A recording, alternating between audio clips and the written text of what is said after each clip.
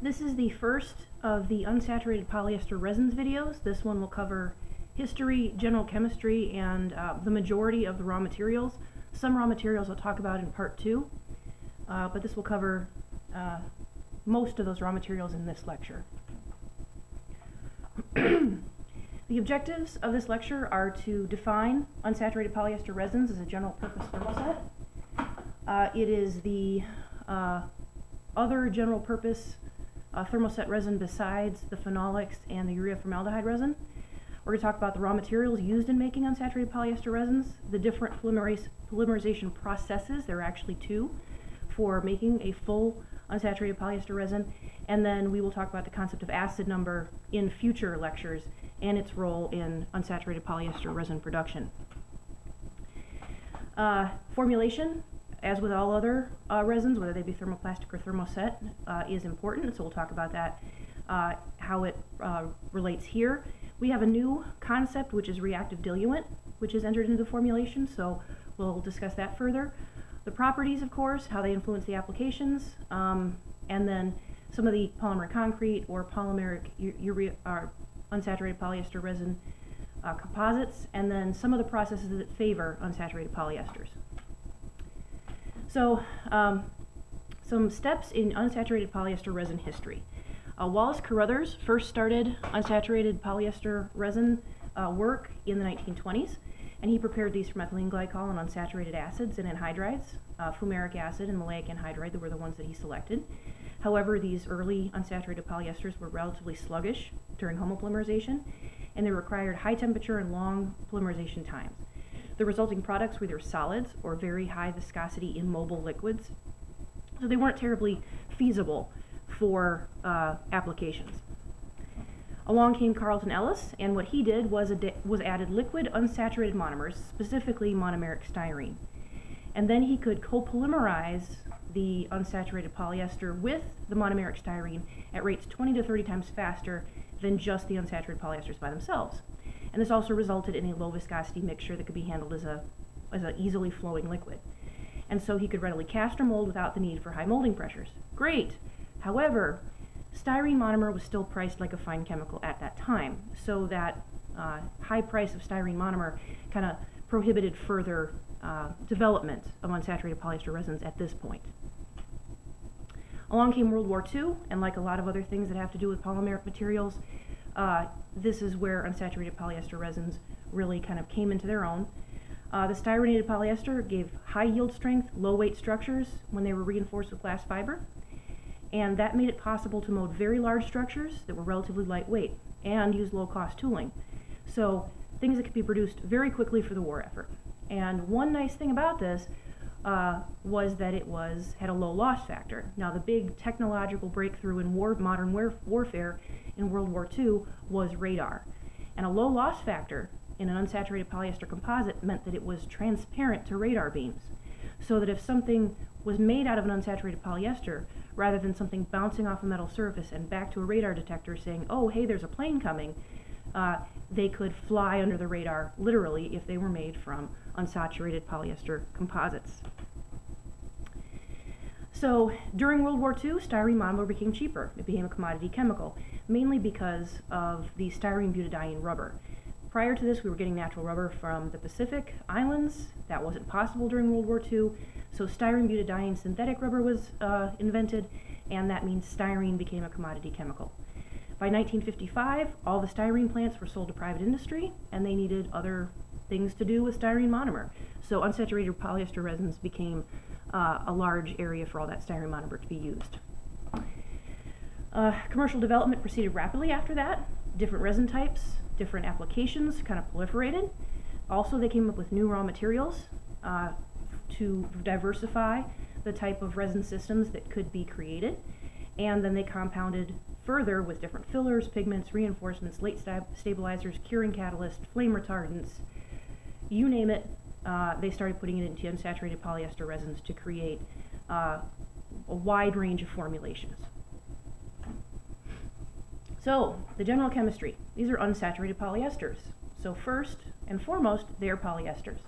So in other words, we have a dicarboxylic acid and a dialcohol They split off a mole of water to create a polyester. So the reason we know it's poly is because we have brackets and an N, and this is our ester bond, so it is a polyester. So that's just the same as a, say, thermoplastic polyester. What is different is what ends up in these boxes here. So it's the same reaction of polyols with polycarboxylic acids. Usually in the case of an unsaturated polyester resin, it's the acid that contributes the olefinic unsaturation. Now what that means is that there is additional functionality in the dicarboxylic acid that isn't present in a thermoplastic. So something else can still react here in an unsaturated polyester resin, making it a thermoset as opposed to the thermoplastic. So what does that actually mean? This is our thermoplastic polyester. Terephthalic acid, ethylene glycol gives us this terylene polyester, so PET as we know it. There's unsaturation here, but this isn't reactive unsaturation. This isn't capable of cross-linking in the backbone. So this gives you your thermoplastic, high molecular weight, melts and then cools to cure. In the case of an unsaturated polyester, there's olefinic unsaturation. And what that means is, here is your polyol, here is your polycarboxylic acid. It has a double bond here, and this is reactive after the condensation reaction occurs. So this persists, all things going like they should, this persists after the polycondensation reaction. So then you can react this species with something else that has unsaturation through free radical polymerization. And then this is your multifunctional species, and then this is your difunctional species, making reactivity greater than 2, meaning it's capable of cross-linking. So the raw materials include difunctional alcohols, or glycols, difunctional acids, polycarboxylic acids, and reactive diluents in terms of making a full formulation. So typically the difunctional alcohol that is used is propylene glycol. That's a little bit different than the one that was a go-to for thermoplastics. Typically that one is ethylene glycol. But they do use ethylene glycol, or diethylene glycol, or dipropylene glycol, or 1,6-hexamethylene glycol. The addition of this one promotes a certain reaction later on that I'll talk about in the second lecture. But this one is used in order to kind of force a rearrangement of another monomer. This one reacts faster than this one in that type of rearrangement. But this particular monomer can be used if you want a little more flexibility, use diethylene glycol. If you want a little more rigidity, but not as much flexibility as that one, but more than that, use dipropylene glycol. And then you have this one that creates a very large olefinic chain in between for different levels of flexibility. So there's a lot of versatility in choosing your raw materials that determines what your final polymer is going to look like. Diacids are also another portion of this. So typically you're using isophthalic acid in one of these isomers. This provides toughness and water and chemical resistance. It doesn't provide olefinic unsaturation. So these are really TER polymers, but these ring structures make it a little bit tougher, a little stronger, and give it better resistance to water and chemicals. So then we add another dicarboxylic acid, and this is where the olefinic unsaturation comes in. You have typically maleic acid, or typically maleic anhydride. So this is maleic acid. It is the cis isomer of butene dioic acid.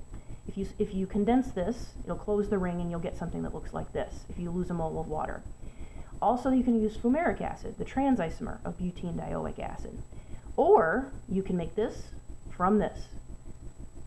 Details to follow. But this is where you get your unsaturation from. This is your olefinic unsaturation that can then free radically polymerize later in a second step with a reactive diluent. The go-to reactive diluent is usually styrene, monomeric styrene. This is not polystyrene, this is monomeric styrene. And that's the cheapest alternative. It has some downsides, so sometimes they use methyl methacrylate. After all, this will yellow in the sun. This won't. Vinyl toluene is sometimes used. There are different isomers for that as well. But again, it's either styrene or methyl methacrylate most of the time. Also, some of the allyls are used. These are also made into resins of their own, but these can also be used for reactive diluents. So diallyl phthalate, diallyl fumarate, and diallyl chlorendate. Go ahead and draw that one. Isn't that one fun? So the chlorines here provide some flame retardancy, so that's why that one might be used as a reactive diluent. So as you can see, there's choices with your diols, there's choices with your dicarboxylic acids, there's choices with your reactive diluents. So there's a wide variety of formulation changes that can be made when you're making the polymer to give you different properties in the resulting resin. Diallyl cyanurate, this is another reactive diluent, and allyl methacrylate. So you have a lot of unsaturation here. So this concludes the first unsaturated polyester resins lecture. You'll have a short quiz after this, and then you can proceed to the second unsaturated polyester resins lecture.